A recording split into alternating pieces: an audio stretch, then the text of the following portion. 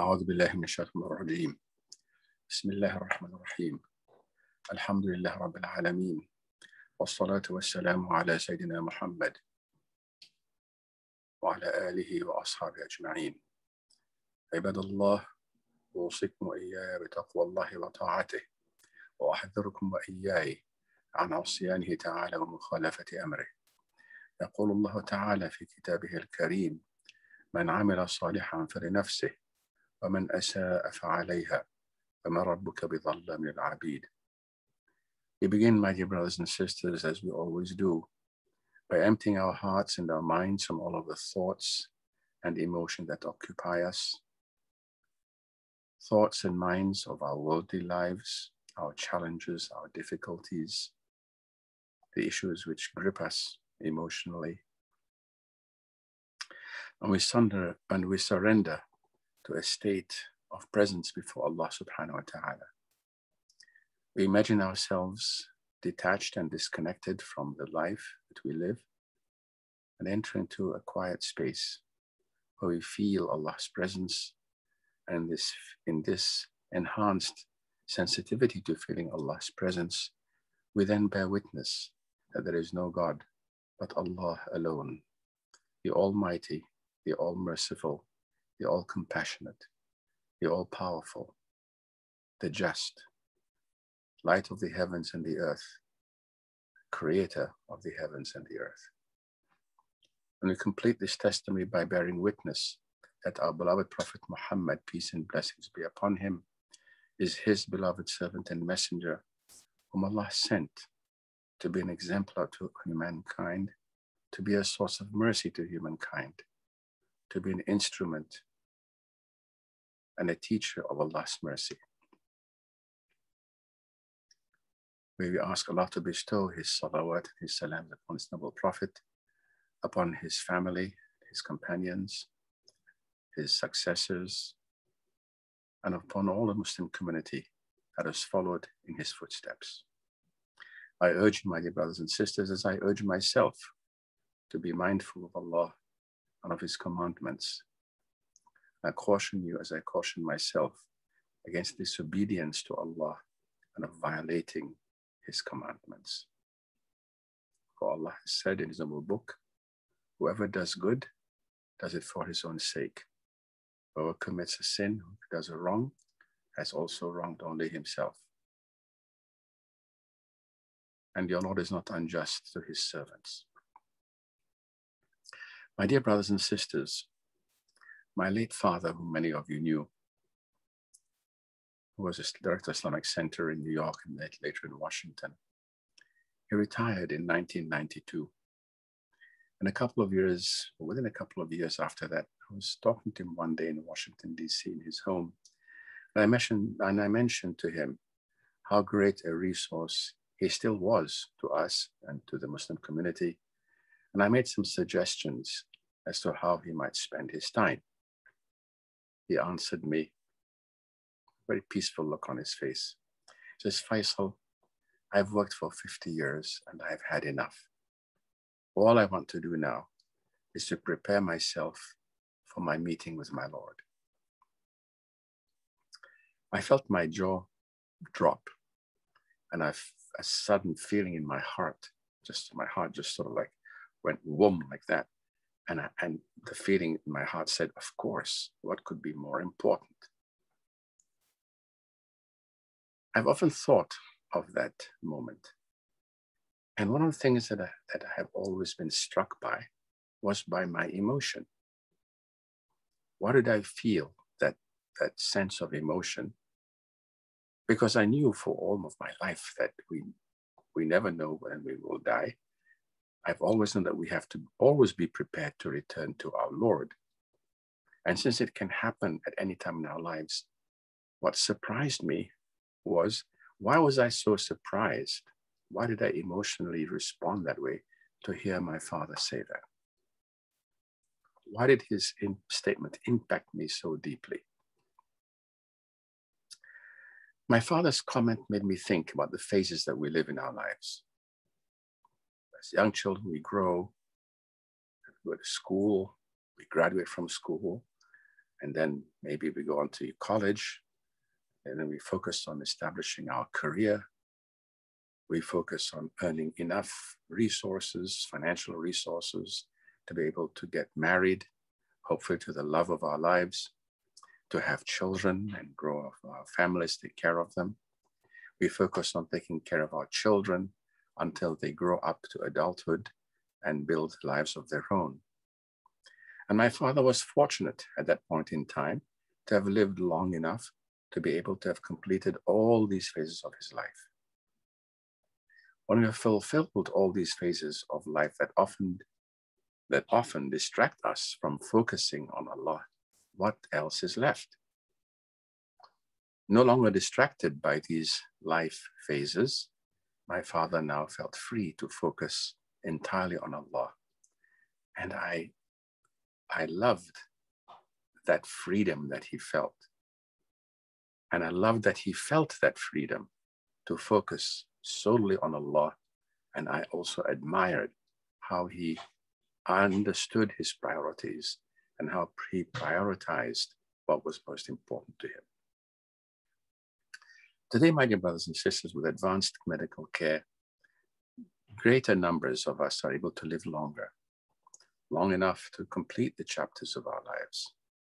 What a gift it is to be at that phase that my father was, and to look forward to death, not just as the end of a life well lived, but to look forward to death as a return to our beloved Creator, to look forward to death with a sense of deliberativeness, to return with a sense of gratitude to Allah, and with an anticipation of returning to Allah with the hope that Allah will be pleased with us.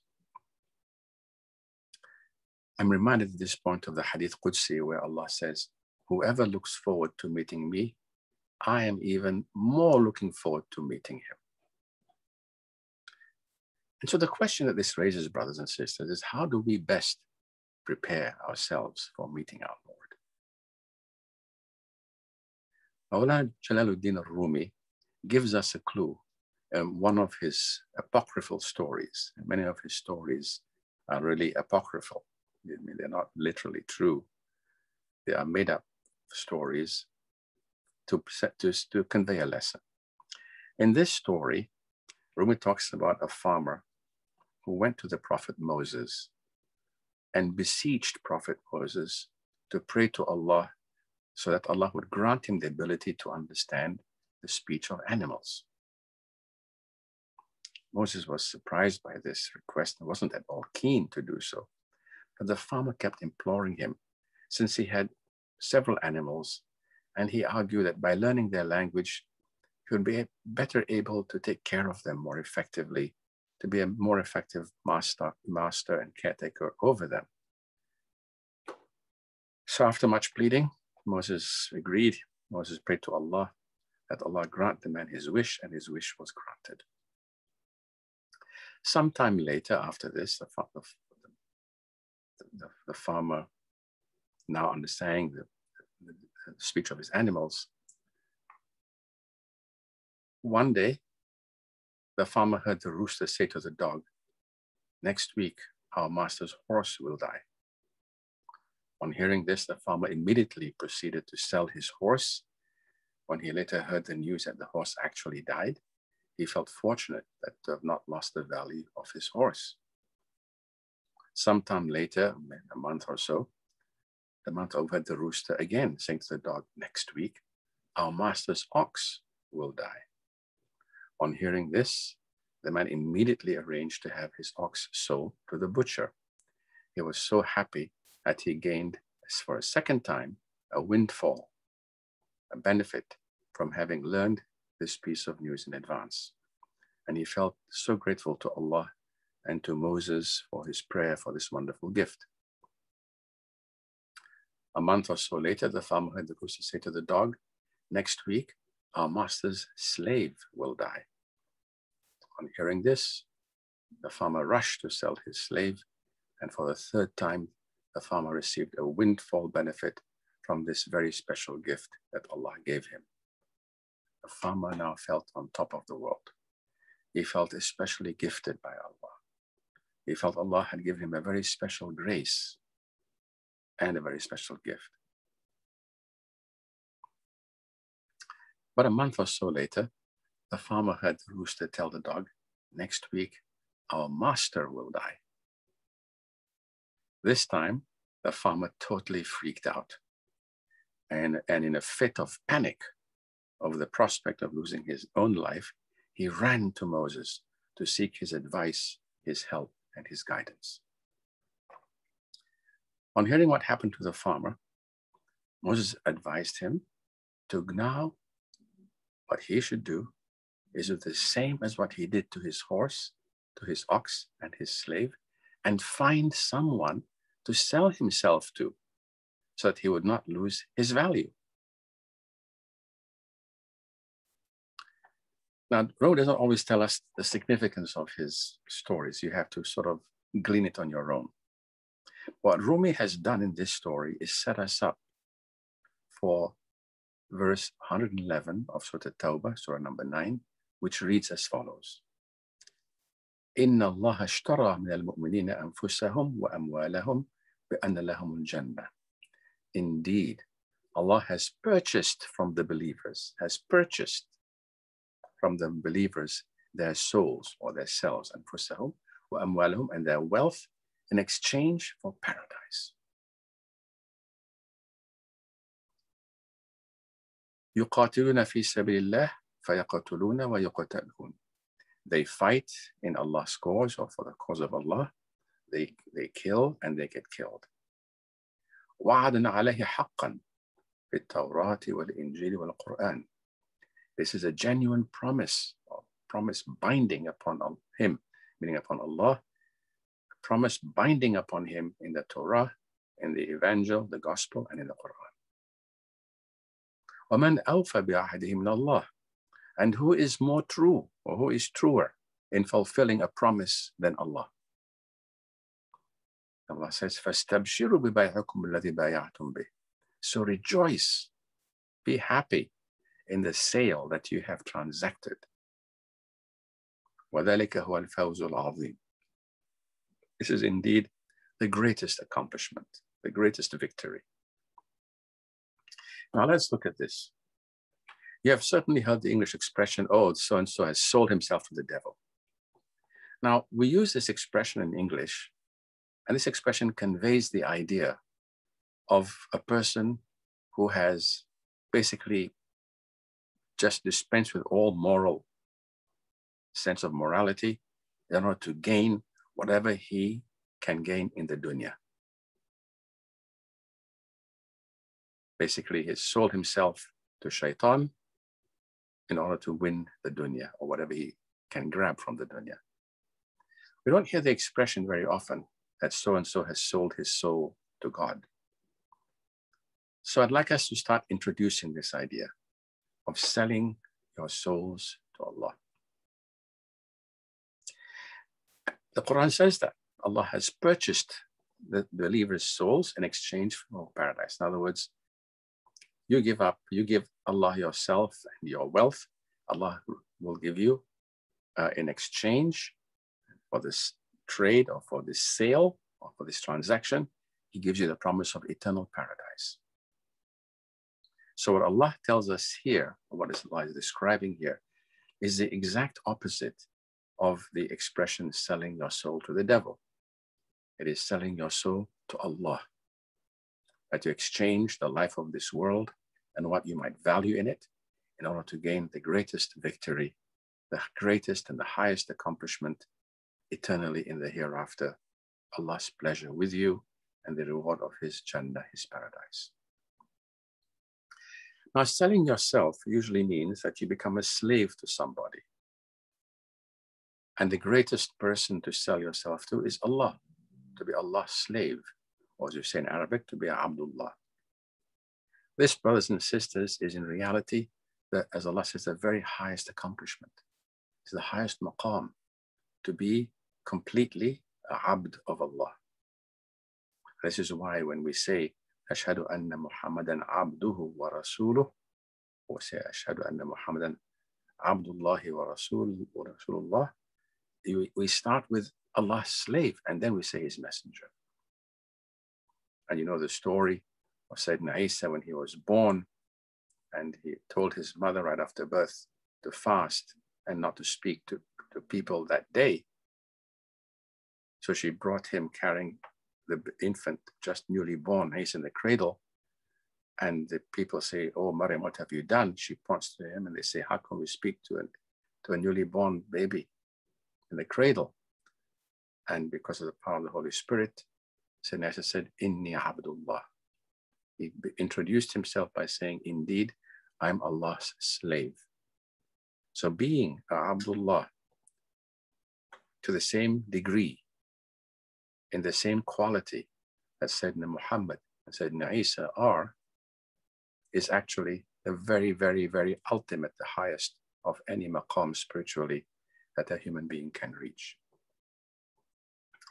Another lesson that we learn from this Quranic verse, brothers and sisters, is the definition of a mu'min. Allah here defines a mu'min as one who has sold his soul and his wealth to Allah in exchange for Allah's eternal paradise. Now this, brothers and sisters, is another way in which the Quran defines the meaning of terms. So Allah defines a mu'min in this way. So this is another differentiation or a way of defining and differentiating between a Muslim and a mu'min. A mu'min is a person who has sold his life and his wealth to Allah in exchange for paradise. This is a very challenging hurdle, and it is particularly challenging for many of our fellow Muslims to embark on, and it is even far more difficult to achieve. The difficulty, brothers and sisters, is essentially in our minds. It's in our ability to exercise our will. Once you give up the fear that you may have in your hearts or your minds and start on the journey of selling yourself to Allah, the next steps get clearer. The second lesson that we can extract from Rumi's story is an implicit question, or the second lesson is a result from an implicit question.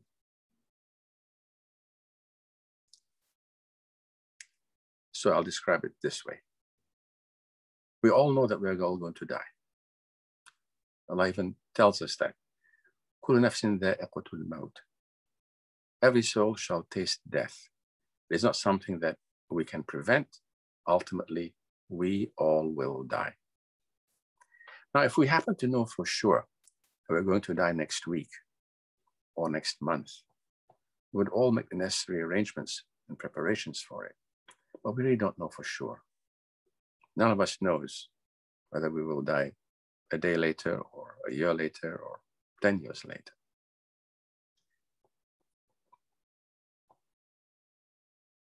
But you know you're going to die.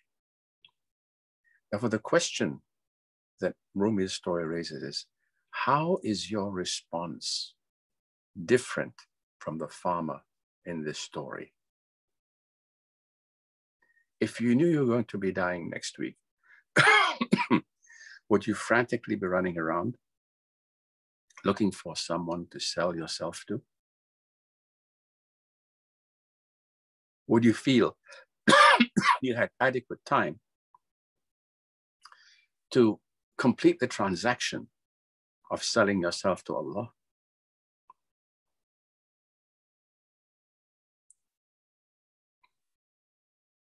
Another way to say this is, when are you going to start?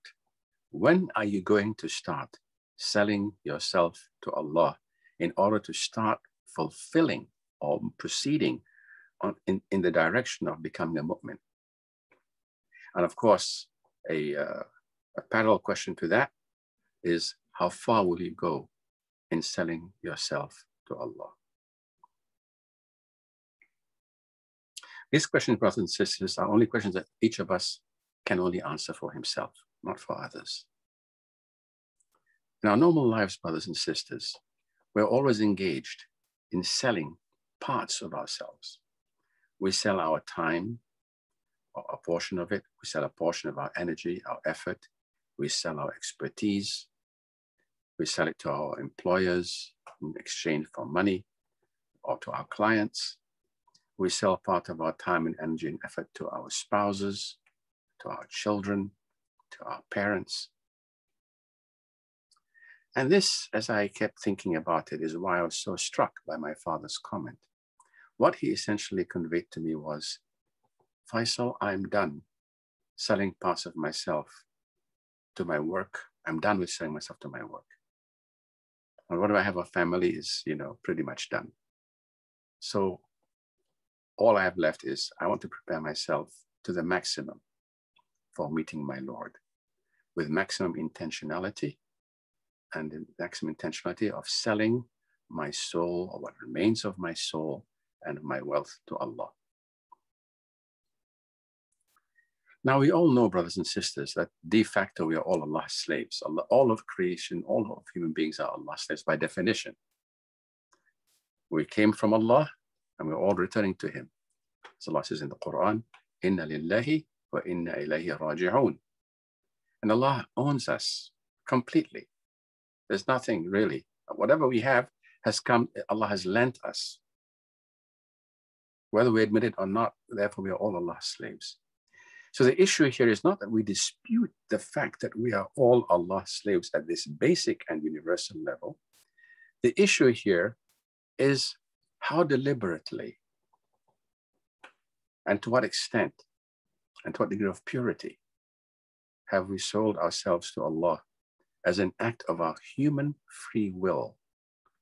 And what is the level of purity and degree that we have dedicated ourselves and our wealth and our resources to Allah's service? Dedicating our wealth to Allah is the easier part to understand, although it is for many people, a difficult thing to do. But dedicating ourselves to Allah is a more complex thing to describe, for it involves a process of calibrating ourselves to Allah and to continually be recalibrating ourselves to Allah and ensuring that what we do is done purely and solely for Allah's sake. Many of you are familiar with the hadith where Allah resurrects different people on Judgment Day. And one is a warrior whom Allah asks on Judgment Day who fought and died. Allah will say, why did you fight? He will say, Ya Allah, I fought in your cause and to advance your cause. Allah will respond, no, that you didn't do it for that purpose. You fought so that people would say, what a great warrior you were. You got your reward in the dunya, and now you go to hell. Next is the Quranic reciter. Allah asks why he recited the Quran. He will answer, oh Allah, I did that so people would appreciate the verses of your noble book, to broadcast the wisdom of the Quran so that they learn it. Allah will say, no, that was not the reason why you did it. The reason why I recited the Quran was so that people would say what a great reciter you were. You received your objective in the dunya, and now you go to hell. Next would be a scholar. Allah asks him the same question. He answers, I became a scholar to teach people your knowledge and knowledge about you and your faith. Allah will answer, no, that was not the reason you did that. You did that so that people would admire you and say what a great scholar you were and shower you with various awards. You received your objective in the dunya, and now you go to hell. Another would be a rich man who gave a lot in charity. I'll ask him why he did that. He would say, oh, Allah did it for your sake and to help the poor. I would say, no, you did that so that people would admire you for your charitable work. You received your dunya, your objective in the dunya, and so now you go to hell. This hadith, brothers, this is rather frightening. And I urge you all to think deeply about it. What this hadith teaches us, brothers and sisters, is that what we do should be done purely for the sake of Allah. and not for earthly rewards, of which people's recognition is one. This is challenging. For whom amongst us? For who amongst us does not feel happy when people admire your work, when people admire Quranic recitation, or people admire your scholarship or your charitable work? This is what I mean by the greater difficulty, the greater challenge. For when you do something well and people admire you for it, the mental attitude that you have to maintain in order to ensure that you do not become questioned like the warrior and the Quranic reciter and the scholar and the charitable giver that I mentioned, the hadith, that we do not wind up in the same situation that they wound up in. This requires enormous self-discipline. There's nothing wrong in being happy, but that must not be the reason why you do it. The reason why you do it is because of Allah's pleasure alone.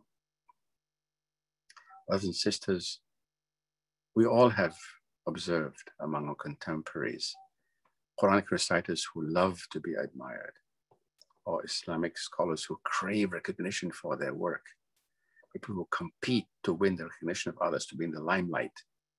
The important thing to realize, brothers and sisters, is that you really have to maintain an attitude where Allah is your sole audience, that you do your religious work for Allah alone, that you pray not because you want people to see what a pious person you are, but that you pray purely to please Allah alone. In other words, La ilaha illallah is not only an act, or I accept there's only one God. It is also that your acts of worship are done only for that one's pleasure, for Allah's pleasure alone. They do not partner with Allah's pleasure and admiration, the pleasure and admiration of people. This, brothers and sisters, is also part of the meaning of what Allah describes as the greatest victory, the greatest accomplishment, fawzun azim. It is the greatest accomplishment in part because it's also the most difficult thing to perform. So the most difficult thing becomes also automatically a tremendous accomplishment. It takes constant vigilance on our part, for shaitan does his very best to make us slip and fall into errors. And his ways are increasingly subtle that we often do not even notice it. Therefore, brothers and sisters, I urge you to do your best in contemplating this verse and how and to what extent you can and will go in selling yourselves to Allah. Do not be overwhelmed that you are not able to sell all of yourself in one go. It may take several steps, but think of it the way you take a car from 0 to 100 miles an hour. You start in first gear. Now you have automatic transmission, but still it starts in first gear or second gear. And as you move a little bit, it goes to second. And then as you move more, it goes to third. You move on into the fourth gear. And then after 50, 60 miles an hour, you go into maybe a fifth gear so that, you know, you speed up. So gear it, as you say. Start in your first gear. But inshallah, as time goes on, take constant measure of how much of yourself you have sold to Allah, how purely you have sold yourself to Allah. And to the extent that you have, rejoice, as Allah said. Rejoice in the transaction that you have made in selling yourself and your resources to Allah, and recognize that in doing so, you have also taken a measure of the extent to which you have become a mu'min, a believer, and by virtue of selling yourself to Allah, to the extent of how you have deliberately offered yourself and enslaved yourself to Allah to become, as Allah says, Abdullah. There's nothing better than not only to say, but that your actions state that you are indeed a servant of Allah. Brothers and sisters, let us pray to Allah that He may answer our supplications. ودع الله تعالى يستجب لي ولكم.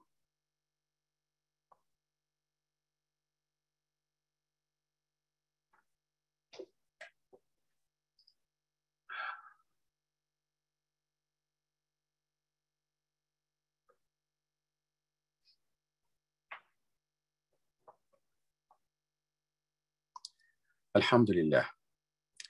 الحمد لله كثيرا، ونشهد أن لا إله إلا الله وحده لا شريك له، المتعالي على المشاركة والمشاكلة لسائر البشر. ونشهد أن سيدنا ونبينا محمد صلى الله عليه وسلم عبده ورسوله النبي المعتبر. واعلموا أن الله تعالى صلى على النبي قديما، فقال تعالى: ولم يزل قائلا عليما وآمرا حكيما، تنبيها لكم وتعليما وتشريفا لقدر النبي وتعظيما. إن الله وملائكته يصلون على النبي يا أيها الذين آمنوا صلوا عليه وسلموا تسليما. اللهم صل على سيدنا محمد وعلى آل سيدنا محمد كما صليت على سيدنا إبراهيم وعلى آل سيدنا إبراهيم في العالمين إنك حميد مجيد. وارض اللهم عن الأربعة الخلفاء السادة الحنفاء المميزين بعده بالرعاية والولاية والاصطفاء، ذوي القدر العلي والفخر الجلي، ساداتنا وموالينا وأئمتنا أبي بكر الصديق وعمر وعثمان وعلي. وارض عن السبطان السعيدين السيدان الشهيدين القمرين النورين، سادة شباب أهل الجنة في الجنة وريحان نبي هذه الأمة، الإمام أبي محمد الحسن والإمام أبي عبد الله الحسين، وعن أمهما فاطمة الزهراء، وعن جدتهما خديجة الكبرى، وعن عائشة أم المؤمنين، وعن بقية أزواج رسول الله أجمعين، وعن التابعين وتابع التابعين وتابعهم بإحسان إلى يوم الدين. اللهم اغفر للمسلمين والمسلمات والمؤمنين والمؤمنات الأحياء منهم والأموات، إنك سميع قريب مجيب الدعوات يا رب العالمين. اللهم وأيد الإسلام وأعلي وانصر كلمة الحق والإيمان. اللهم اجعل خير زماننا آخرة، وخير أعمالنا خواتيمها، وخير أيامنا يوم لقائك، وارفع مقتك وغضبك عنا. اللهم ارفع مقتك وغضبك عنا. اللهم ارفع مقتك وغضبك عنا، ولا تسلط علينا بذنوبنا من لا يخافك ولا يرحمنا يا رب العالمين. اللهم أصلح أحوالنا وبلغنا مما يرضيك آمالنا، واختم بالصالحات أعمالنا وبالسعادة آجالنا، وتوفنا وأنت راض عنا يا رب العالمين. أسأل الله العظيم رب العرش الكريم أن يغفر لي ولكم وللمسلمين أجمعين. عباد الله، إن الله يأمر بالعدل والإحسان وإيتاء ذي القربى وينهى عن الفحشاء والمنكر والبغي، يعظكم لعلكم تذكرون. واذكروا الله العظيم يذكركم وأقيموا الصلاة.